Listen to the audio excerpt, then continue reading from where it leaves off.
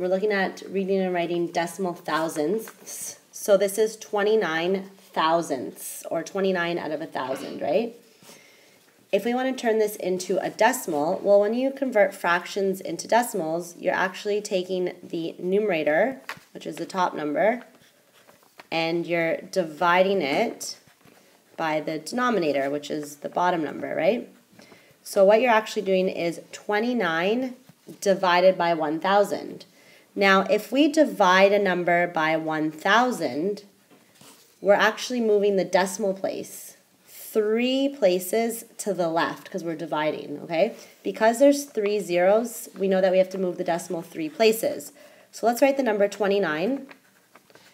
Now, 29 can be written as 29 or 29 decimal 0, right? It's the same thing.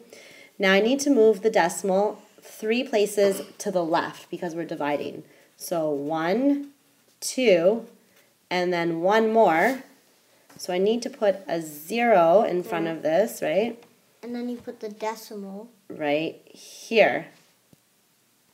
So it becomes 29 divided by 1,000 is equal to 0. We can put a 0 in front of this.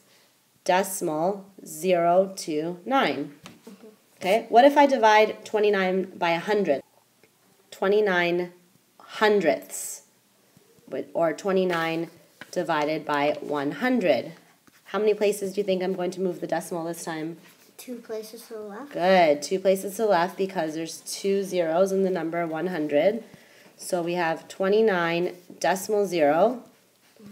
Move it 2 places to the left, 1, 2, and I end up with a decimal in front of the 29, so it becomes 0 decimal 29. So 29 over 100 is equal to 0 decimal 29. 0 decimal 29 means that I have 29 hundredths, right? Because if we look at place value, what is this? That's the 2. That's the tenths, and this is the hundredths. So I have 29 hundredths. I have 20 tenths and 9 hundredths, altogether 29 hundredths. Sorry, I meant to say 2 tenths and 9 hundredths. Okay, so for writing a decimal for each number, the first one is 52 hundredths. So we have 0 decimal 52. What if we have 52 thousandths? What'd you get?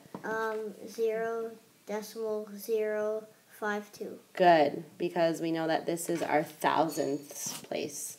Good. Made with Doodlecast Pro.